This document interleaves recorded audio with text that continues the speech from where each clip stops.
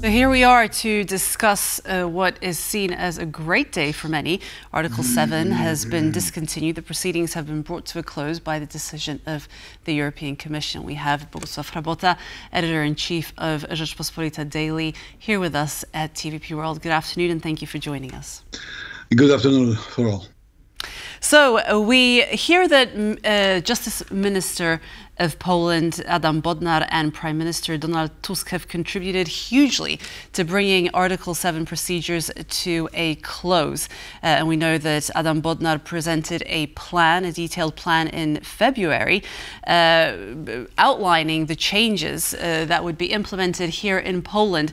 Would you be able to enlighten our viewers as to what was presented in that plan and what has been implemented exactly that has allowed for this day to be upon us?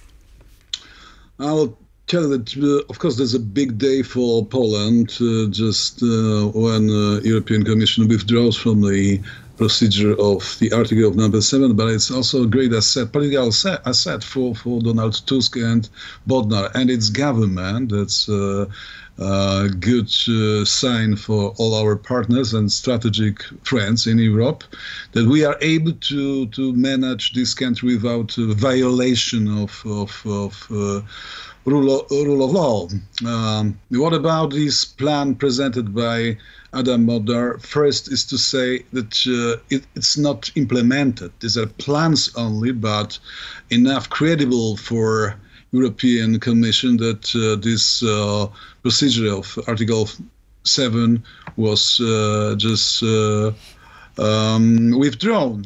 What are the main important points? I think that two of them. First, the new regulation about the Council of Judiciary that will be changed and returned to judges, not managed by politicians. And the second thing is just division between position of Minister of Justice and General Prosecutor. These are, from my point of view, the most important points of this 9-point plan presented by Adam Bodnar. And I think that this is a warranty that there will be no more violations of rule of law in this country.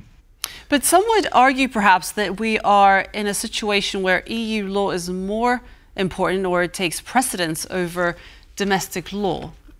Is that a good thing? This is natural. There's no other way in EU Union like we have. I mean, European Union, that domestic law is superior on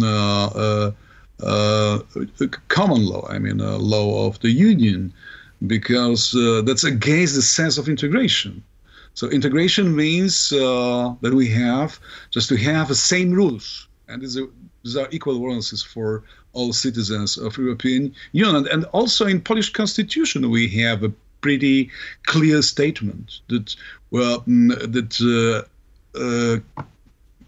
rules taken by our international organizations that we belong are more important than local law. So it's pretty coming from the Polish constitution, such a rule. So now, some of the critics, including the former government, are saying that these proceedings were political right from the start, that they shouldn't have been there. What is your take on that and these accusations which are being leveled against European Union authorities? Of course, it was politics, but on the other hand, the law and justice coming to the power 8 years ago, even 9 today, they declared in a very precise way that this party will try to change, the standards of law in Poland. And before law and justice was in power, this separation of Ministry of Justice and prosecutor, general prosecutor, was in practice. They changed the rule. The other matter is that it was really the strong attack on the judiciary independence of judiciary system and thousands of protests on the streets and Also, there were some important sentences of European tribunals just declaring precisely what is a violation of rule of law in Poland. So, of course, it was politics. But from the other hand, we had pretty well documented proofs of the violation of a legal system, constitutional system that we had in this country. So now, moving up, moving from the debate concerning the political nature, we also have another country which is being investigated for violations of a similar kind, Hungary. And now, what do you think is going to happen when the Hungarian presidency begins? Will they not try to turn this political nature against European structures and against countries which are willing to uphold these rules? Because now they will have a major say in whether this is actually going to continue. Do you think they could derail this process? Because they certainly don't seem to be backing away. Quite the opposite, isn't it? Yes, that's true, but I am very much optimistic about the future of Hungary.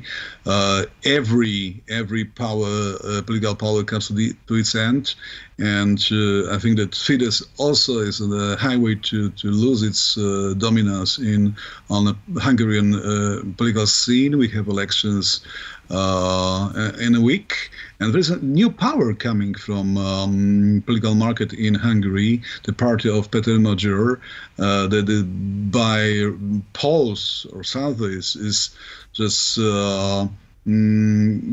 has a perspective of getting 30% of votes. Means that they have a strong competition that will probably limitize Mr. Viktor Orban and Fidesz in this pro-dictatorial attempts that they try to push in European Union. So I'm optimistic about the future. I don't think that really Fidesz and Viktor Orban, the leader of Hungary, will change the basics of European democratic systems. And Hungarians will have their own 15th of October in a pretty soon, I believe. Well, I think Mr. Orban has a lot of support in Hungary. It will be interesting to see what happens, and I'm sure we'll have you back to discuss that. But if Orban does win, and the supposed rule of law issues continue in Hungary, what will happen in regards to the Article 7 proceedings in Hungary? I'm not a prophet. I cannot say what the future will be. I ask yes. because had the situation continued in Poland, there was obviously the risk that Poland would have to face sanctions and it would lose voting rights. So I just wonder that in light of what is happening in Hungary and the presidency that it's supposed to take on, how could that situation perhaps develop? I will tell you, the shadow that we had over our constitutional system and over democracy in Poland is over. And I don't think that Mr. Orban, even having a presidency in European Union, will have power just to change the situation. And I think that it belongs to Hungarian nation just to change the political situation locally in order to withdraw a seven-article procedure from Hungary. I really believe that it will happen pretty soon. Okay, I just want to go back to Poland just very briefly, because even though the Article 7 proceedings have been brought to a close formally, my understanding is that Poland will still be monitored when it comes to the rule of law. Can you give us a little bit of insight as to how that will be implemented from here onwards? Of course, that's the very truth about the next political season, that we will be under permanent monitoring of Union because of a pretty simple fact. These reforms declared by Professor Minister Bodnar, these are, these are still not implemented. So we must wait for the moment that they will be really implemented, and also European Union, the Commission will wait for this day. and maybe after we will have a change, and it will take probably, as you know, probably 1 year, even more. Probably next president will be warranty of really exact changes after this 1 year.